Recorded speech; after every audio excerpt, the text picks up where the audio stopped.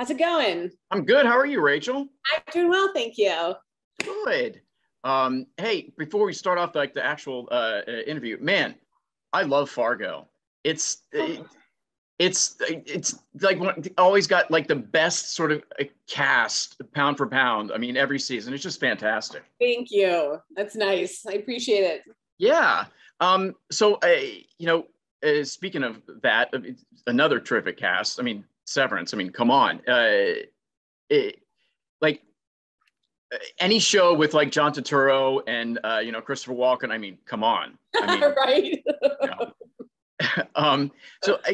Like when you say yes to this project, are like people like that and like Adam, are they already cast in the leads? No. For Severance, we had nobody set when we started. Oh wow. Yeah. So we just kind of started from the ground up and built it up.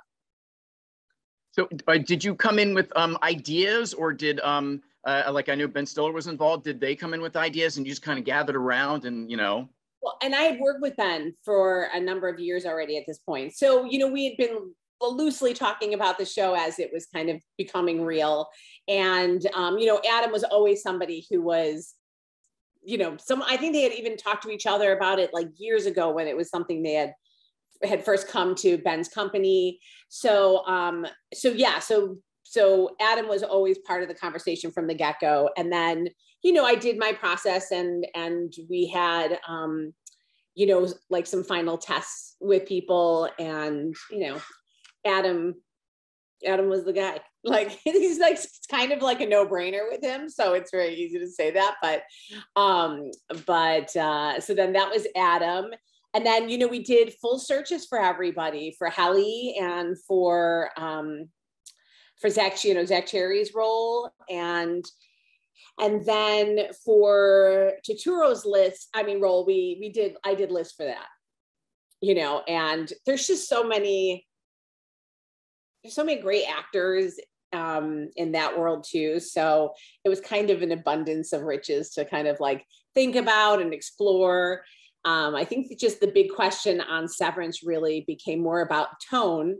And then once you kind of clicked into the tone, then people started really taking shape so much more about who's really going to work in in this world and this environment and stuff like that.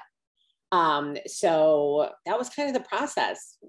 I don't know, that's probably vague, but that was no, sound good. Yeah, I was going to ask you, when you're first sort of approaching an actor, or even like bringing them in for an audition, or whatever. Yeah. When you explain to them like the story, was it kind of hard for people to wrap their heads around at first? I don't think so. Generally when people came into the office, we'd have a chance to kind of do it once, right? Like I'll just focus on Helly since that was like our, like one of the big searches. And you do it once and then you had a chance to kind of talk about it, right? And just kind of see what's working, what's not working, what we think is, for someone who had read the scripts, having the chance to have read the scripts, like where I know the character's going, flush out some backstory more, give a little bit more information about the tone, and then do it again, from there and kind of like get it a little bit more on point, I think, of what I thought Ben would be looking for, but it didn't seem, conceptually, it wasn't so crazy that people were just like, wait, what? Like, that doesn't make any sense, what are we doing here?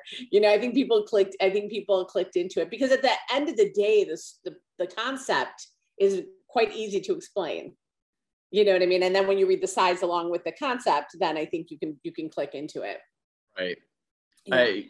When you when you first start out, like, do you have like a list of files? Like, I think we should bring these people in, and then like, how did you find like a Halle Britt Lauer? Yeah, so it's kind of, a little bit of everything, right? You certainly have your list of people that you've read before, loved before from watching things, and if they're available, absolutely get them to go on tape. And then on top of it, then you also do have agents, you have managers pitching, that are bringing in. So it's like a mix of everything. It's your agents, your managers, and then it's the work we do as an office, about trying to, stay on top of seeing theater and, things that are happening. And then just trying to keep lists of things of people we've loved, watching. So I think we saw a mix of all of that. And, I like to see a lot of people. I think that's kind of probably my strength and my weakness, is that like, so I like to feel at the end of the day that I've done, like, this is my land. This is like my world, right? This is what I'm pulling from. I kind of feel like I have a good like closure feeling on things. But this was a really fun process to do. I love these scripts so much.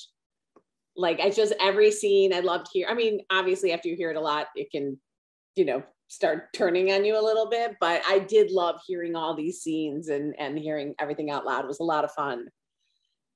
Just a weird question. How many emails a day do you get? It's just like, oh my God. It's so funny you say that. Oh my God, so funny. It's so funny you say that because literally my associate, Rick Messina, I would always kind of have this thing where we'll get on a call with each other. And I like to see how many, by the time, you can ignore your email. And by the time we're done, how many emails have shown up in your inbox by the time we're done with the phone call. It is just, it's incessant. It really is crazy. Are you watching my dog parade behind me? I did. Yeah, I saw your dog. Was it just Peanut? Oh, it's just one. Yeah. I have 4. Usually they come filing in one after each other. We have one, and he's a handful. So yeah, good luck. Yeah, they're a lot. Like you said, I know you've worked with Ben Stiller before. Like, how much was he in? Because he didn't direct everything. I think like 7 or 8, 5 or 6 episodes. Yeah, he did 2 of the 3 blocks. He did 2 of the 3. So like, how much was he involved at all in any of the casting? Oh yeah. Oh, for this? Oh my God. Yeah. Soup to nuts. Oh, wow. Oh yeah. Ben is the most involved director ever, maybe not ever, but like in for my life and my people I work with, he's so involved from the beginning to the end. He sees everything, sees everyone. He participates, in sessions when he can. We talk nonstop about everything. It's fun. It's so collaborative, and it's so like safe to be really creative with him. He's, to just try, I can come up with like the craziest idea and be like, okay, I have an idea for you. And he'll be like, that's ridiculous. I'll be like, okay. But, he'll like, we get to like talk things out, or he'll have ideas about things, and, we'll talk those out too. So it's a really collaborative working relationship with him, and he's super involved. Yeah. I'm an actor as well. And like, I can't remember, like when I auditioned, is it different auditioning for an actor / director as opposed to just like solely a director, I mean, I think I can't speak for actors. I can speak of what I think Ben brings into the room is, a real, I think he has real compassion for everyone. He's very, very kind. He's excited to watch people do stuff. On Walter Mitty, he used to read with people. No, I guess on Dannemora, he did. Maybe did he on Dannemora too? I can't remember. But, he'll read with people when it calls for it. He's just really, he enjoys the process quite a bit. What makes an audition memorable? Like that you want to either bring them back again for that specific role to get another look, or that you may want to bring them back for something else down the road? I mean, I always say that it's great if an actor just comes in with a choice, just something really specific. And even if it's not right, like if it's the wrong choice, and obviously we could just be like, that's not the right choice. We, like peer, adjust to this way of doing it instead. I just appreciate the specificity that people come in with. And I think that's kind of what can elevate, an audition from groups of seeing groups of actors and stuff like that. So I'm always just like, make a choice. Come in, make a choice. break it down however you need to get to that place for yourself. And, obviously if there's any questions, reach out to your reps, have your reps reach out to us, ask us whatever question you need answered. If there's some holes, you know what I mean? Or if you come into the room and you have some holes, ask, if we can plug those in for you and stuff like that. Just to get as specific as possible. So I just have a couple more sort of like acting questions. But I actually want to go back 1 second. When like somebody like John Turturro or Christopher Walken comes on set, do you go there just to like fan person out? I wish, it was we didn't get to because COVID kind of just jumped in the way of everything during this shoot. The shoot was incredibly long and complicated because of COVID. And so it wasn't possible to just like get on a plane and go fly and go see some, you know what I mean? You had to be like in the A zone and you had already it just wasn't set up for that. Normally though, I would have 1,000% gone. Are you kidding me? Absolutely. Absolutely. I would have made up some title to just go like hang, but yeah, absolutely. You never believe, I just got to go to set today. I got to yeah. Sometimes I'll read a script and I'll be like, that's the scene I want to watch. You know what I mean? When that comes to fruition, like I want to be there for that scene. And so I'll do that when I read different scripts. So Severance had like so many I wanted to watch, but we just couldn't it just wasn't possible, to get to New York and everything. Right. What makes a good self-tape? Well, outside of obviously the actor and the choices and all that stuff, actually being able to see somebody and hear them well. You know what I mean? Just like real basics, that you need to be able to see somebody, you need to be able to hear somebody, you need to have, if they're reading with either somebody off camera, like have them like kind of near the camera, you know what I mean? So they're not in profile the whole time, just like real basics of things like that, is what makes a great self-tape. But other than that, it's just the same stuff you would do in the room. For demo reels or like clips, what do you prefer to see right now? Like a 2-minute reel with clips of like everyone's work, like or like a clip of a certain character that might fit the role that you're looking for? Like what's kind of the thing right now?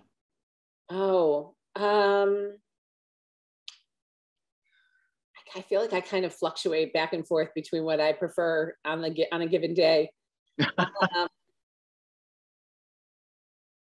I guess for me, I just want to be able to see like a scene when possible. You know what I mean? Like something that's something I guess at the end of the day that maybe breathes a little bit. I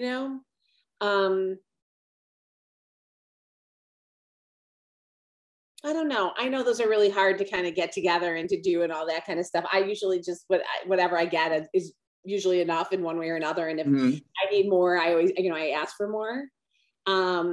So, that's funny. I haven't really thought about that for a while. I'm just like thinking this through in real time. But